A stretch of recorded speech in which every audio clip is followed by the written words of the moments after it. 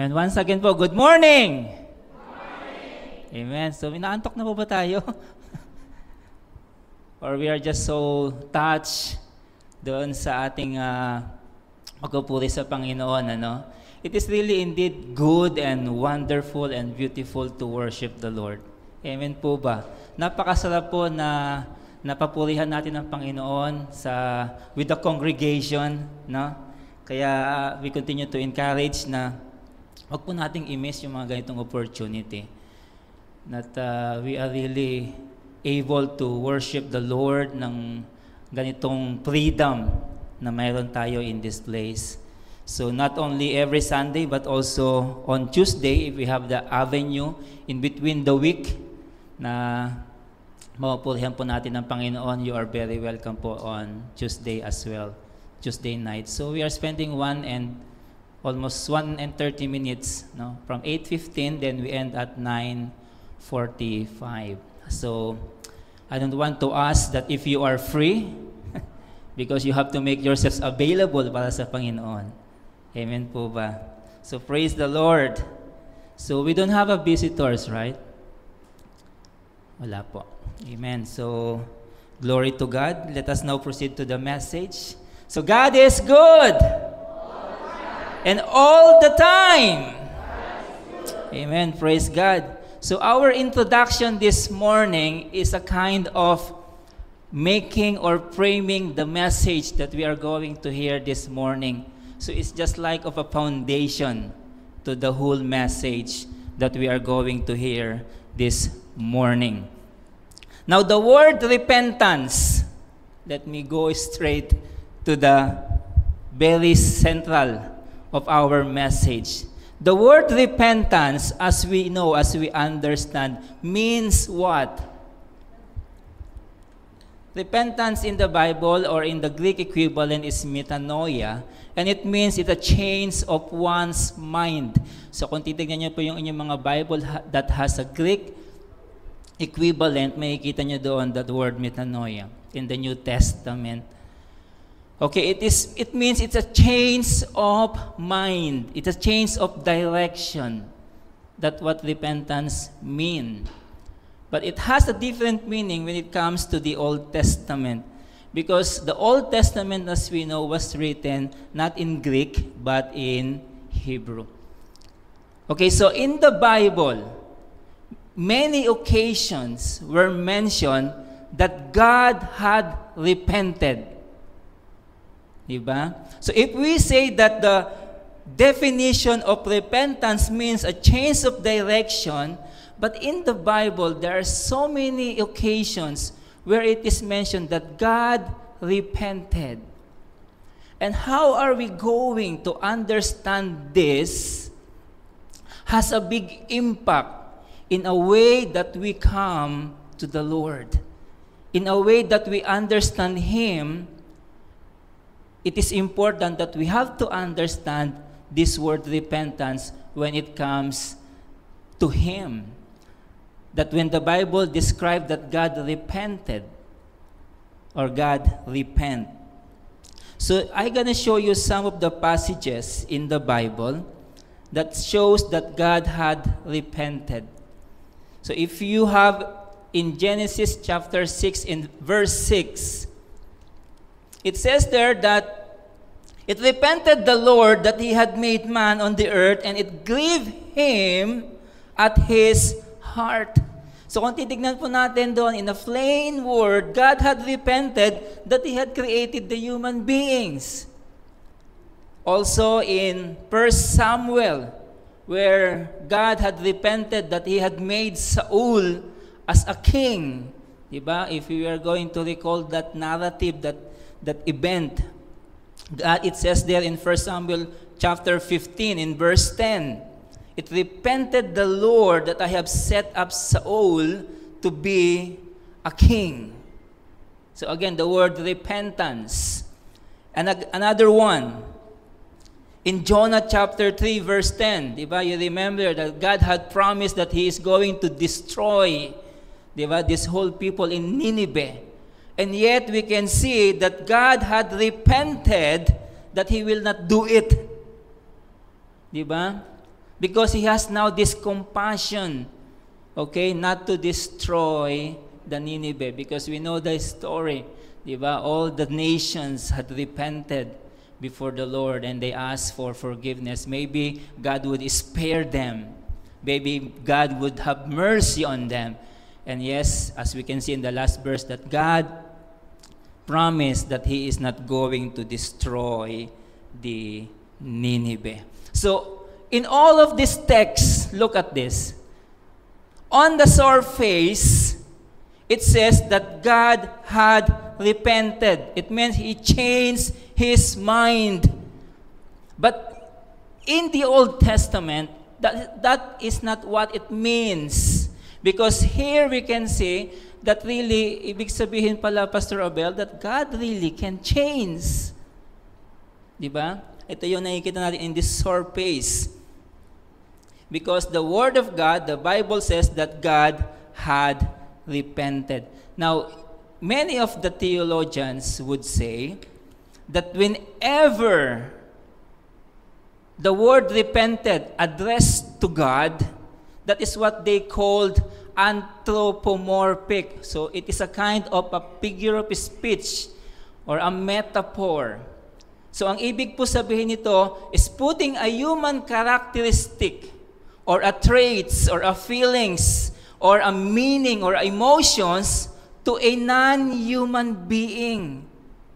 So ibig sabihin po that when the Bible in the Old Testament says that God had repented, it speaks of a human term.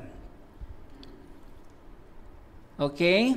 So, ibig sabihin lang po niyan that God was sorry, that God has regret, that He had created human being. Parang ganun po yung ibig sabihin. That He had promised that He would destroy the Nineveh. Okay? So, it speaks of a human term. But let me clear this, brothers and sisters. I don't mean that God doesn't have a feelings. Because we understand, we could learn that in the Bible, there are many times that God had feelings. Amen? There are many occasions. And in fact, He has a different many feelings. Okay? But those feelings were unchangeable. Okay po ba? It's not the same like the human feelings. Because God's feeling, of course, will be according to His nature. And since God is unchanging, and so His feelings is unchanging. Diba? For us human being, our feelings is reactive. Okay? Our feelings based on the situations that we react on it. But God doesn't react on those. Because God's feelings is proactive. So tayo po, di ba, kapag malungkot siyempre yung situations, malungkot din tayo. Di ba? Yung iba lang talaga, malungkot ng situation, pero tumatawa-tawa pa rin. Di ba? Tayo yun, no? Paiba-iba. But for God, it is proactive. His feelings is according to His nature, and that is also unchanging. So God experienced feelings as well. Di ba katulad natin? And we can see that in many of the passages in the Bible. So when the Bible says that God repented, or I have mentioned this the last time, when we say that God had suffered, do we really think that really God would suffer? Diba? That God would be tired? Now, ayun po yung describe of anthropomorphic. It speaks of a human condition that is what? That is going to be related to a non-human. Yung mga psychologists po dito, alam nila yon, ano? Okay? So wag nyo na po masyadong intindihin yung technical na term. But this is how it speaks because this is very important in a foundation of understanding the message that we are going to hear this morning. So it speaks of a human term. So why is that? Why is that to be so? Why is that we are to describe God in a human terms? Well, brothers and sisters, because of our weaknesses, because of our limitations, that we cannot reach the heights of God. That's why God had to lower, not Him Himself, but He has to reveal Himself in a way that is intelligible. No, dapat maintindihan ng tao. In a way that is knowable to man. And that is how the way the author of the Bible put all of these words. Di ba nakita natin sa ating kanta kanina? That God had really has spread, that we are above the wings of an eagle. Di ba? Like the wings of God. And if you're going to say, really, God has wings. That is how the way they use those terms. And even in the Bible, there are words that describe God in a human form. Di ba? So in Hebrews, di ba makikita natin dito that it describes that God has having eyes, na mayroon siyang mata. In Second Chronicles, di ba? It says here that, my God, may your eyes be open and your ears be attentive. So God has an eyes and an ears. And also in Deuteronomy chapter 5, remember that you were slaves in Egypt and that the Lord your God brought you out of there with a mighty hand. Again, it speaks of a human form. And an outstretched arm. So all of this that describe God in our human terms should not be understood in a literal way. In a metaphysical way. Hindi po natin dapat intindihin ito in the plain words. Now, this is how it is. Because we are seeing God from below. Now, this is the perspective. When we see God from below, ibig sabihin from here to up, this is the way we are describing Him. That's why we are seeing the author of the Bible saying that God has hands, has feet, has arms. Because this is the way we describe it. But the reality of this is what? Is seeing God from above. Now, this building is not the same as you look from under and from the top. That's the way it is. For the Bible, whenever it describes that God has those, ibig sabihin po, we are looking God from below, from the under. But the reality of all of this is we have to see Him from above, from God's perspective. Okay? Nakakaintindihan po ba? So I hope this would help us to really understand whenever we come across with those questions as we study the Word of God. So let us all arise, brothers and sisters, or we are going to read our text for today in the book of Matthew, chapter 4. In Matthew, chapter 4,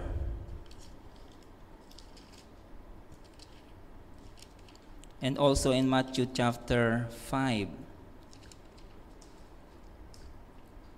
Matthew chapter 4, verse 17, it says here, from that time on, Jesus began to preach, repent, for the kingdom of heaven is near. Repent, for the kingdom of heaven is near. Let us jump to chapter 5, verse 3. It says here, blessed are the poor in spirit, for theirs is the kingdom of heaven. Blessed be the reading of God's word. Let us pray. Dear God, we honor you and we praise you once again for just simply allowing us to be in your presence. and having this wonderful time of once again hearing your message, your word, O Lord. Father, it is our prayer that you will use the very text, the very event that in front of us, that would enable us, O Lord, to see and understand and grasp the very message that you want us to hear today, personally, as a family, and as a church, as a community. Father, enable each and every one of us that we would be receptive of your word, and prepare us, O Lord God, that we would obey it, that we could give glory to your name. Father, this we ask and pray in Jesus' name. Amen. You may be seated. Now, in Matthew chapter 4, verse 17, it says here, from that time, Jesus began to preach. Diba? Sabi niya doon, repent, for the kingdom of heaven is near.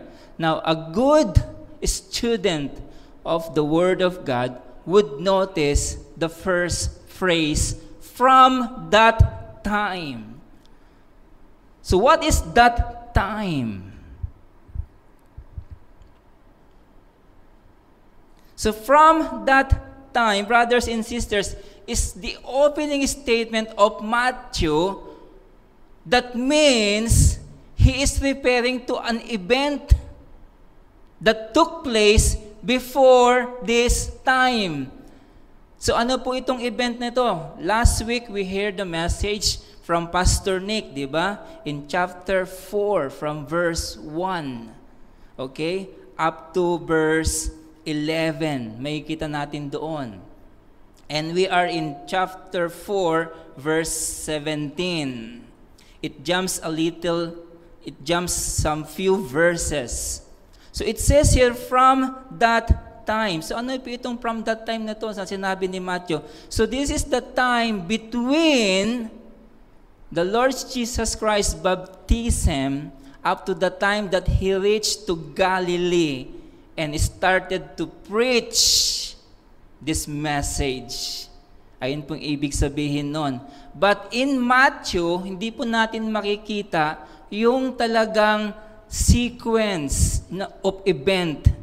Kasi from here, from the temptation of the Lord Jesus Christ, and then it jumps now to Jesus is now in the Galilee.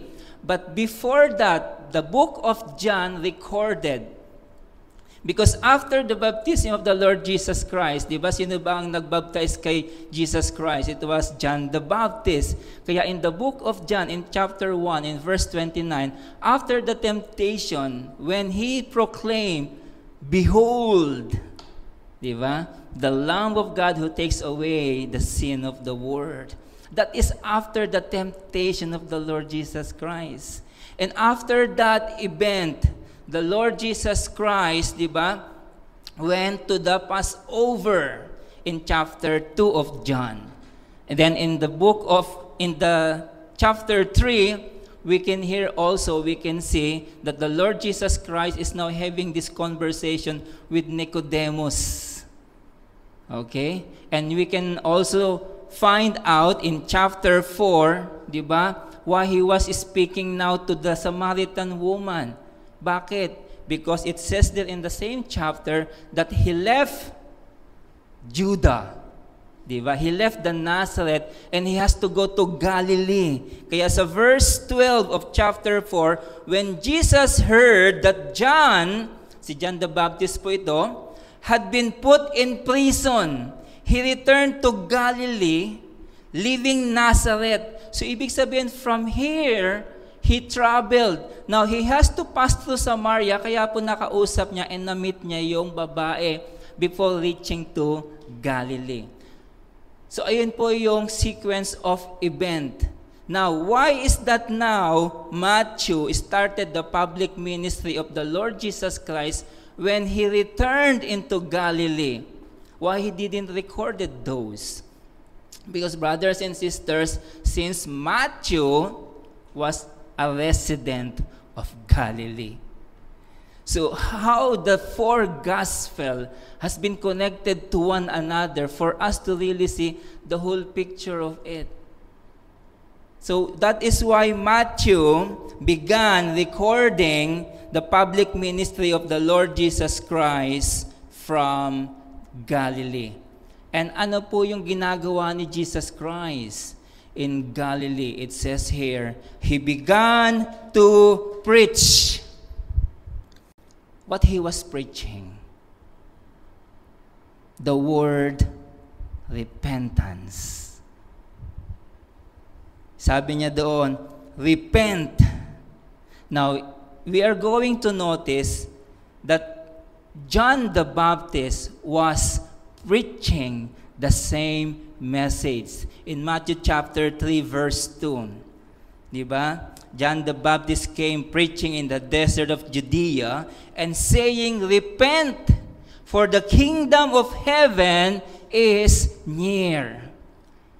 So the Lord Jesus Christ has the same message just like John the Baptist. And what was the message that the Lord Jesus Christ told to the 12 disciples when God had sent them out?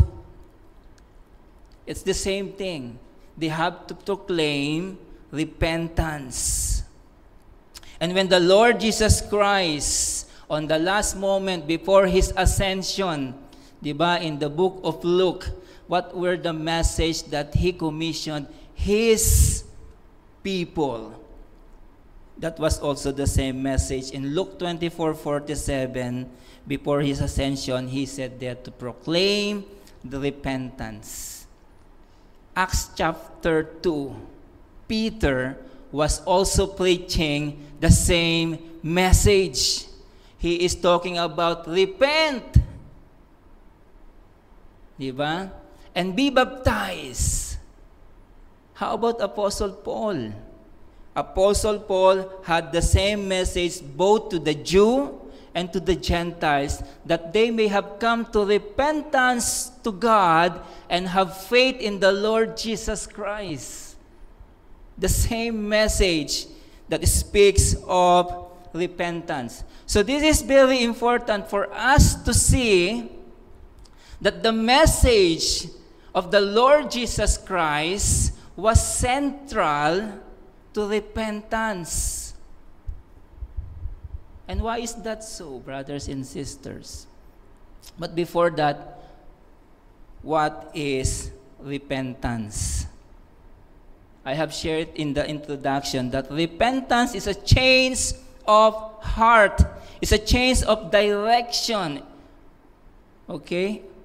In the subject of sin. Now, before, when we were born, we are born sinner by nature. Okay, so by nature it means that we love to sin. Yung mga bata, you don't have to send them into the school to learn how to lie, how to have pride, paano kumain ng marami. Kasi pag binigyan mo talaga ng pagkain yan, continuous talaga yan. You really have to stop them. Diba? Ganun po, kaya yung mga anak natin ng baby, ang cute nila. So ganun po yun, ano? You don't have to really to teach them how to stop. Because if you have those food, talaga is magkukontinue yun. Okay? You don't have to teach the child how to be deceitful. It is by nature, it will come out because we are all born by sin or in sin. The kids doesn't need to learn in the school how to be selfish. Diba? So that is by nature. But when the Holy Spirit changed this heart, the moment, those times when the Holy Spirit has changed this heart, which the Bible called it repentance. Okay po? Yung nature natin, it only can change by the Holy Spirit. We don't have any capacity at all to change our own.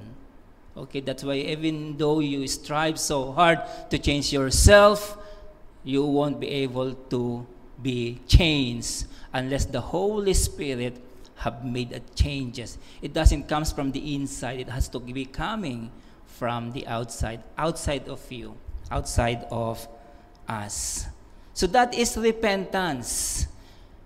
It's a change of heart. It's a change of direction. It's a change of mind. Now, ito po yung illustration that I wanted to share sa inyo for us to really grasp ano po ba yung repentance. Kanina sa mga song natin, we have those words that how God had turned us around. Di ba? Those were related to the subject of repentance. Now, this is what it is. For example po, I am facing this. Dito lang ako. I am facing this wall. Okay? Now, this wall is the word which I am living.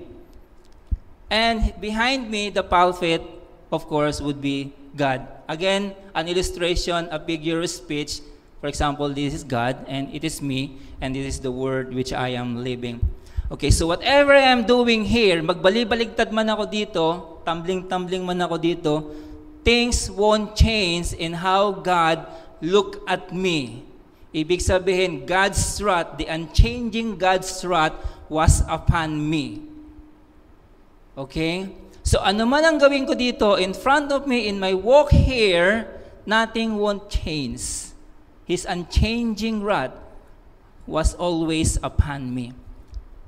And there is nothing that I can do to make those changes.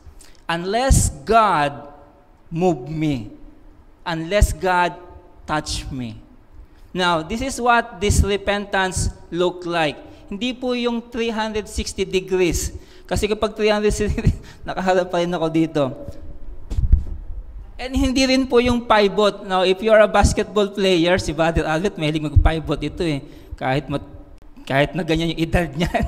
Kaya yung tuhod niyan talagang masakit. So, pag nagpa-pivot ka sa basketball, ito yung direction mo, ito yung ring. And when you do a pivot, you also make a turn. But you don't change your direction. You are going in the same directions.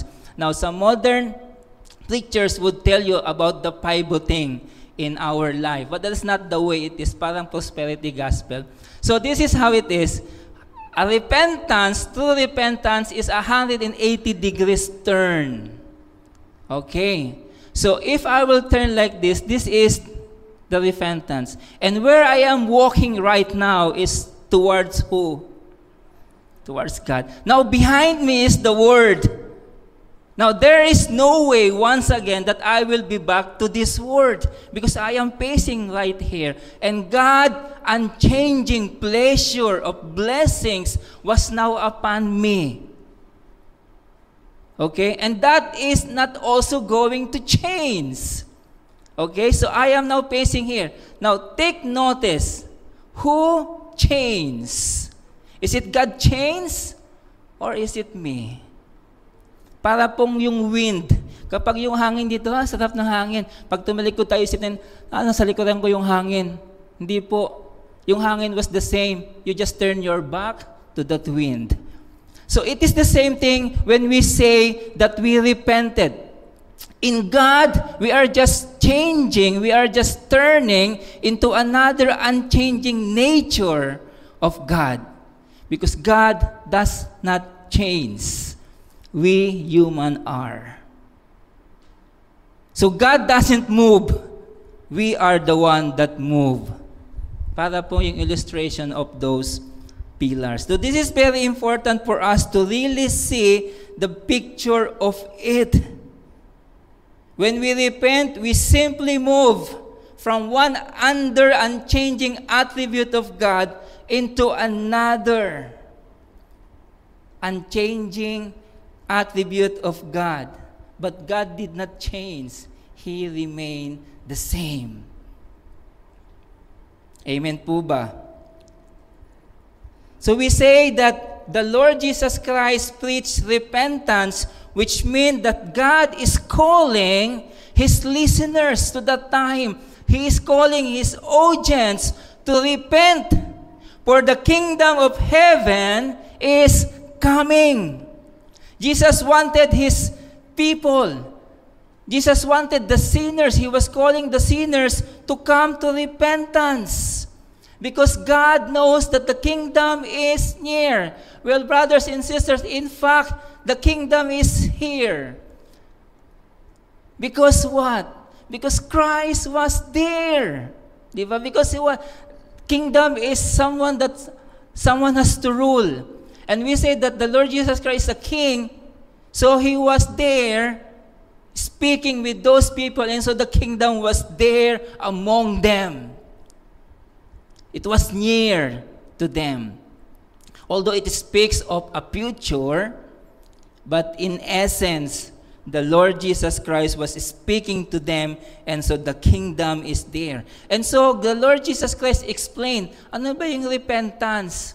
Well, maybe John the Baptist was not able to explain it, or maybe the author doesn't really recorded it in the beginning of their writings. But the Lord Jesus Christ explained repentance in connection to what? In connection to the kingdom of God. When we say kingdom of God, kingdom of heaven, kingdom of Christ, those were intangibly used in the gospel. But it only meant the same. It just only differs on the audience. Okay, so if Matthew audience is the Jews, he has to use the kingdom of heaven instead of kingdom of God. But though he used in many or in few occasions, he write also the kingdom of God to the book of Matthew. So in relation to the kingdom of heaven, what is the connection of this repentance that the Lord Jesus Christ were preaching? Because we are now coming to chapter 5, where we can see the sermon of the Lord Jesus Christ. Diba ang sabi niya in verse 3 of chapter 5, "Blessed are the poor in spirit, for theirs is the kingdom of heaven." Now, there is 4 points that I wanted to share it with you in regards to true repentance. And I hope and I pray that as we go along, okay, you go through on this. You look unto yourselves and see for yourselves true repentance. This is really manifested in my life or not. Okay, so the first one is this. True repentance requires acknowledgement of our sin. Now, this is very important, brothers and sisters. We sinners should first acknowledge our own personal sinfulness, that we by nature, and we voluntarily, and we by our own will, disobey God. With our own will, with many of our decisions, we have been disobeying and violating the law of God. That is the beginning of repentance. We have to acknowledge, okay, by our intellect, into our mind, yes, that we are sinners. It says here in Matthew that poor in spirit are blessed. Diba? The poor in spirit are blessed. Blessed are the poor in spirit. Ibig sabihin po, they have been blessed by this privilege of the recipient of God's kingdom. If you are poor in spirit, then the kingdom of heaven belongs to you. But if you are not poor in spirit, there is no way that the kingdom of heaven will be for you. Ibig sabihin po, there is no other way for you and me to enter the kingdom of heaven except we are poor in spirit. That's the only way. Only the poor in spirit can enter the kingdom of heaven. It only belongs to them and no one else. That's the kingdom of heaven. It is belong to those poor in spirit. So if you are not one that is poor in spirit, then you are not welcome anymore. or you are not welcome in heaven. Now, you might be thinking right now, Pastor Abel, what is poor in spirit? Di ba? So, ibig sabihin po, it's very obvious that it is not about you are poor materially, okay, that you don't have those bank accounts, you don't have cars, okay, because that doesn't count at all. But poor in spirit here means spiritual poverty. Okay? It speaks of spiritual poverty. It means that, brothers and sisters, when we look into ourselves and evaluate our life in light of God, in light of His character, we would say that we are nothing, that we don't deserve His presence. That's what it means when we are through repenting. But we repent, we have to acknowledge our sin, that there is nothing in me, there is nothing in you that we could give God. And we can say to God, God, I deserve your presence. Brothers and sisters, there is nothing at all. Even pag samasamahin po natin lahat ng mabubuting gawa natin, not a single hint would deserve God's presence. It's a total bankruptcy. You have to really declare unto the Lord that there is nothing in you that you would deserve His presence in your life. That is the true repentance. We have to acknowledge that we are spiritually poor. So all our efforts, our good works, the way we think it, all our religions, all our rituals, whatever worldview that you have, if you don't acknowledge first in your mind that you are a sinner, it says here that the kingdom of heaven is not belong to you. That should come first. That is the idea of true repentance. We have to completely remove ourselves, yung mga personal pride natin, yung confidence natin into ourselves. Every time we approach God, there is no credit in everything that we do, in everything that we have. Kahit na po isama po niyo po yung inyong bank account, that doesn't count at all. So it removes. What is true repentance? It removes your personal reference. Kailangan pong maalis ang iyong pagtingin mo sa sarili mo when it comes to true repentance. All your abilities will be nothing before God. That is the beginning of true repentance. But not only that we acknowledge our own sinfulness, that leads us to second point. Ang sabi diyan, true repentance requires sorrow over sin. So it is not only intellectual. It is not only that we understand that we are sinners, but it also includes our emotion. That we are sorrow over our sin, that we are grieving because of our sin, because we know that we have violated God. Now, there are some people who grieve over sin. Why? Which is not a true repentance in what sense? Whenever they are afraid of what? Of dying. Whenever people are afraid of hell. Diba? So the question here is that, how much do you hate your sin? How much do you hate your sin? Diba you remember the tax collector and the Pharisees? When they were both in the temple, sabi ng Pharisee, it's good that I am not like this kind of person.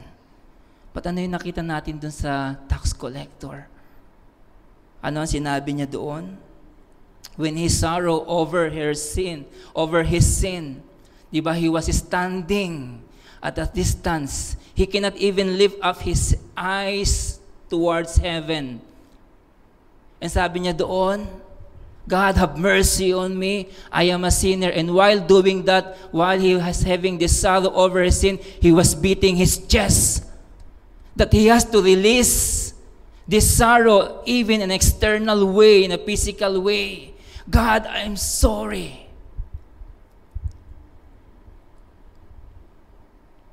I am a sinner. That is a true repentance. You sorrow over your sin. 2 Corinthians chapter 7, verse 10. That godly sorrow brings repentance that leads to salvation. It is a godly sorrow that brings repentance unto salvation. You know, sabi ko kanina, there are some sorrow that doesn't lead in the true repentance. When a person, when a human being fear a punishment. You know po, many preachers would preach about death, about judgment, about hell, and could bring the people into their emotions, and that could bring fear to them so that they would repent. And usually, the people would react on that way. So, bakit po sila nagre-repent? Because sila po ay natatakot into those punishment. That is not a true punishment. At that is not a true repentance at all. Fear doesn't bring true repentance to people. It doesn't work that way. Kapag hindi kayo nagsisi, diyan kayo mapupunta. Di ba? May video pa yun. Apoy-apoy. Yung mga tao nga congregation, paano kayang gawin ko ngayon dito, no? Mga kapatid, sino man dito, hindi pa tumagap sa kanya, ito, dito kayo mapupunta. Kikilabutan siguro kayo, no? And for sure, mayroong luluha-luha na dyan. Naintindihan po natin, sorrow over sin is not in that way that you bring fear to people, because it doesn't give birth to true repentance. True repentance that leads to salvation is when you realize your sinfulness. And after you realize your sinfulness into your mind, you are now bringing that emotion. So what happened in those moments, maybe you have experienced it, I believe, that really you were just crying all time on how the gravity of sin that you have violated the Lord. There were those times in isolations when we are alone that we just cry and cry because everything in your life stops.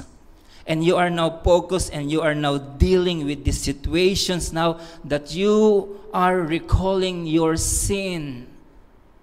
And you're saying, Lord, I'm really sorry. Diba po? So it's not the other way around that you preach hell and people will be scared. Brothers and sisters, you don't need even to repent in order for you to scare or to be afraid of hell.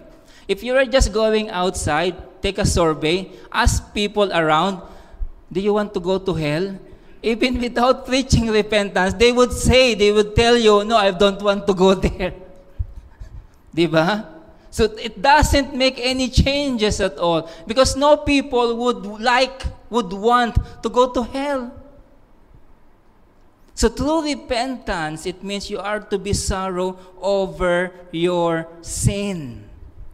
With all your mind, with all your heart, your soul, and your strength, that you have to realize how much you have violated the Lord. So you grieve over it. Nasasaktan ka, ibig sabihin, because of everything that you have done. So that is the mark of true repentance. We acknowledge our sin. You know it well, you have to be aware of it, and at the same time, you grieve over your sin. You are to feel sad about it. You are not to take this for granted. Di ba? But that is the 2 points. There is more. The third one. True repentance is turning away of your sin. So now that you know that you are sinners and that you grieve over it, and the next step for these brothers and sisters is what? Kanina sabi ko, when I was walking here towards this point, kahit magbali-balintong ako dito, nothing would change. I will be in the same situations. I have to take some move. I have to turn away from this sin and towards God. That is true repentance. You have to turn away from sin with intention. Ibig sabihin po, with all your heart, your soul, and your strength, and your mind, you are decided to really break away from that sin, to really stay away from that sin, to really cast that away from your life. And really, you have to turn your back and now face the Lord. That is true repentance. You have to turn away from your sin. Because you cannot be having a true repentance if you are still walking here and you're thinking that you are facing the Lord with all those sins. That cannot be. Diba? When we are facing the Lord, the narrow gate, you don't have those extra baggage. You don't have those mga pang-camping na bag. When we come to the Lord and walk into those narrow gate, ibig sabihin po, ikaw lang po yun. Kaya po hindi wide gate. Yung wide gate, may mga bagabagahay pa tayo. But on that narrow gate, you and God alone. Naintindihan po natin? That is true repentance. It's turning away from sin and in order to serve God. You cannot serve God and you have those baggage with you. So for example, you desire to serve the Lord and you are in the praise and worship team or in any ministry that you are in, you cannot do that. You have to really turn away from that sin. Luke 18 verse 22 is a good illustration of this point number 3. When Jesus heard this, he said to him, "You still lack one thing. Sell everything you have, give it to the poor." Diba? And you will have a treasure in heaven. Then what? Come, follow me. That is a kind of turning away from sin look like. And what is the response of this rich young ruler? Alam naman po natin, he cannot give it up. And God is saying, this not possible at all that you would follow me and you have those baggage. And so the guy was so sad, leaving God behind and again walked towards his way. So the way that God wants us to turn away from our sin, just like this rich young man ruler illustration, you have to really give everything and leave everything behind.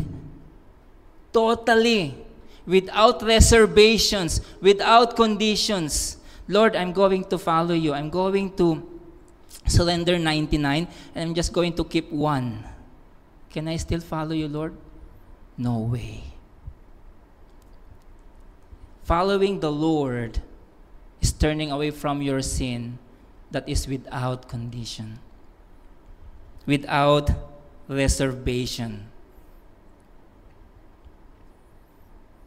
So if we are in the ministry and having a desire to really serve God, we have to turn away, turn our back to those sin and start facing God. Now, I am not saying, brothers and sisters, that hindi na po tayo magkakasala. No, I'm not talking about a perfect life, that we are not going to sin anymore, because we will always do. Okay, in this life and in this world, we are going to fight against sin. But what I am saying is that there should be what? there should be a struggle. Hindi po yung katulad ng dati. Okay? So kapag tinignan mo po yung alak, hindi mo na kayang inumin to. I cannot taste this. Or ang sigarilyo, I cannot taste this. Or yung company, bad companies, I won't do the same thing that what they are doing or what I am doing before. You have to really turn away from it if you want to serve God. There's no options on it. That is the only way in order for us to serve Him. If we are truly repentant, brothers and sisters, and if we accepted the Lord Jesus Christ as our Savior and Lord of our life, for sure we are been forgiven. We could have been saved and have the righteousness of the Lord Jesus Christ in us. And along with this is the Holy Spirit indwelling in each and every one of us. Diba? So lahat po ng mga iyon, then those will be the result that you are now having a struggle in sinning. You are now going to have a struggle in those old life that you have.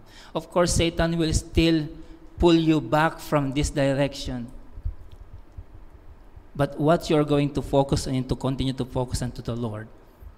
Diba? Kaya nga yung mga analogy that we are really to look unto Jesus alone. Diba? The author and finisher of our faith. So whenever there's a temptations behind us, really trying to turn us back before the Lord, we have to be intentional on this. You are really going to throw it away. Amen po? Let me tell you this very straight. True repentance is a total turning of your inner man from sin and walk to God and walk with God. It's a total change in our inner man. So whenever we are having some friends or companies that pulling us back, we have to be clear that we have to be intention that we have turned our back already on that, and I am now walking before the Lord. That is true repentance. If God calls sinner for repentance, how much more His dear children? Application po sa atin mga Kristiyano.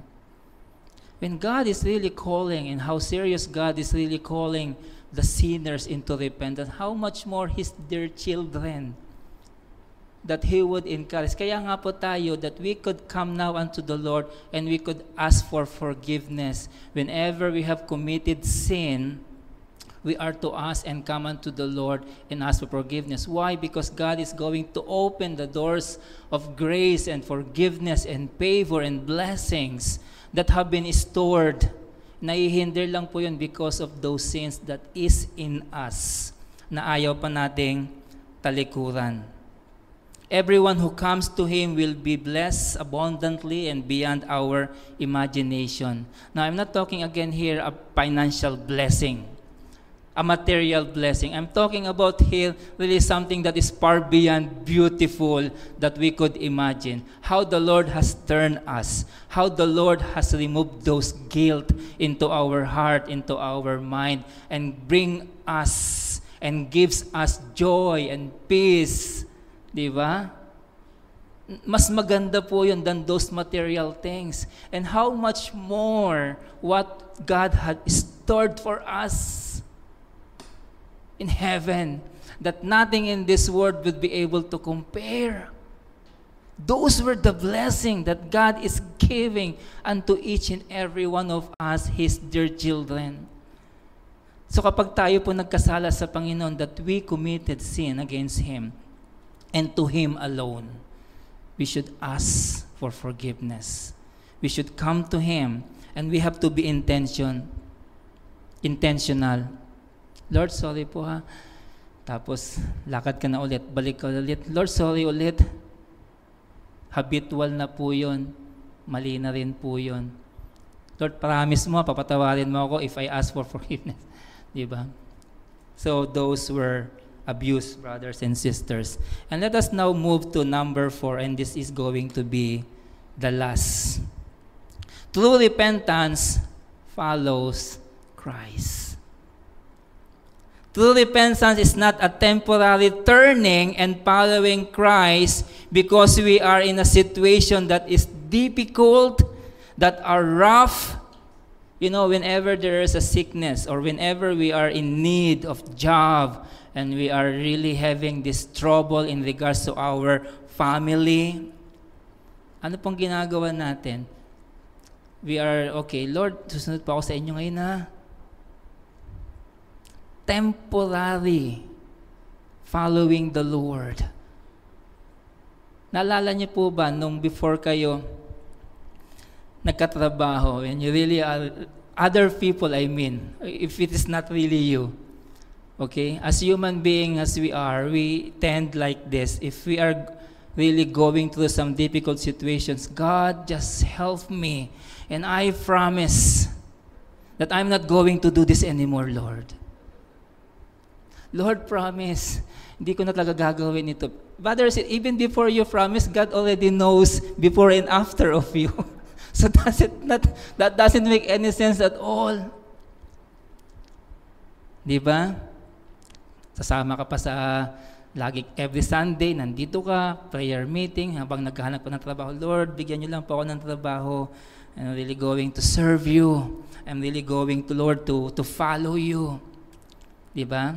Ganun naman talaga ang tao. Whenever they are going through a storm, they will sing Amazing Grace.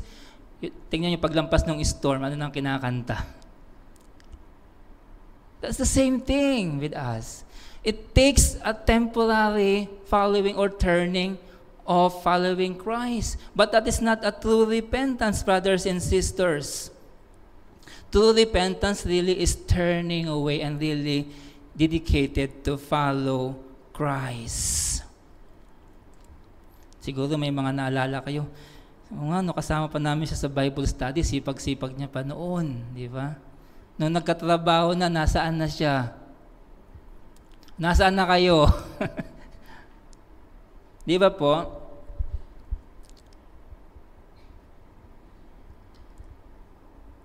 Luke 13 verse 3, this is the last verse, I believe. It says here, I tell you, no, when God is conversing, but unless you repent, you too will all perish. So there is only two things here. Either you repent or you perish. It's the same thing with true repentance. When you come unto the Lord, yes or no. It's just two. There is no halfway, there is no in between, or there is no alibi, Lord, later. There is just true repent or perish. Unless you repent, you too will perish. Sabi ng Panginoong Jesus. So there is only this option. Either we follow Christ or we walk away from Him. And here's the reality of it. True repentance is following Christ alone. There should be nothing in our heart, in our life that can compete with Christ. Wala po dapat siyang kakompetensya. Yung ating Sunday service, there should be no competence, di ba? Pagdating sa Panginoon, ay maglalaba ako. Wag naman yung mga laba-laba lang, baka pagalitan tayo ni Mami Julie, di ba? Laba-laba lang yan, di ba? So wag naman ganun, no? Yung Tuesday service natin, whenever we are following the Lord, nothing should compete in between. Di ba? Wala pong dapat makakapagalang. So ibig sabihin, in relations to our marriage, to our spouse, to our family, Christ should be the first. In relation to our work, Christ should be the first. In relation to our friends, niyaya ka, pasyal tayo sa sa expo. May service. Sige lang, okay lang yun. Di tayo mapapansin ni Pastor. Marami naman kami. Marami naman sila sa church. O nga, totoo, hindi ko kayo mapapansin, but the Lord really noticed you. And tandaan niyo po yung mga katabi niyo, kasi permanent seat na po nila yan. So usually, Sister Che, nandyan siya lagi.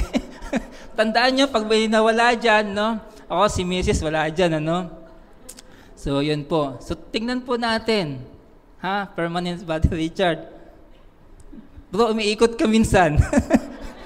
So tandaan po natin, we are to be accountable to one another. So ibig sabihin po, when we are really dedicated to follow the Lord, nothing should come in between our dedications to Him. Even in our ministry. Hindi po ibig sabihin dahil mayroon kayong practice, then you are now stopping the way you are reading and having your devotions. Diba? Kasi may emergency kami na practice, diba? May emergency kaming gagawin. Continue what you are doing. Pray. Diba? Nothing should go in between. And even in everything that we dearly love, everything should comes under Christ. Should influence Christ. Ayun po yung pinaka-circle doon. And you know, as to close this, true repentance, brothers and sisters, when it comes to following the Lord Jesus Christ, that includes yourself. Not only, okay, yung ministry, yung work, even brothers and sisters, your very own life. Because in essence, ito po yung gusto nating sabihin dito. True repentance is turning away from your sin. It is really turning away from yourself and focus to God alone. Amen po. Let us call our praise and worship team. And we are now going to have our closing prayer.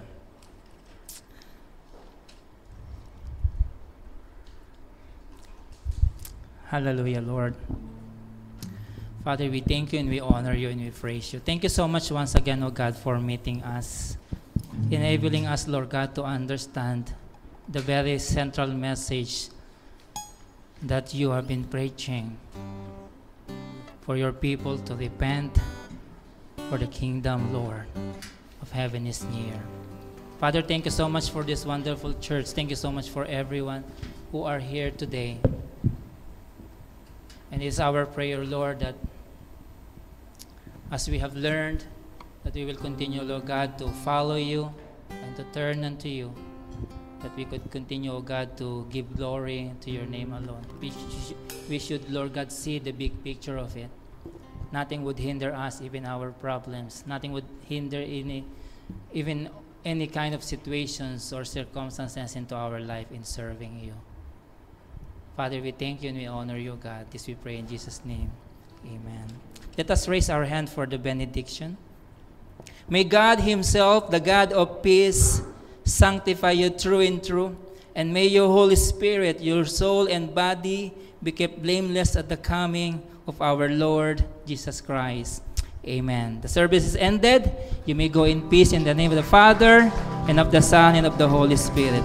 Amen.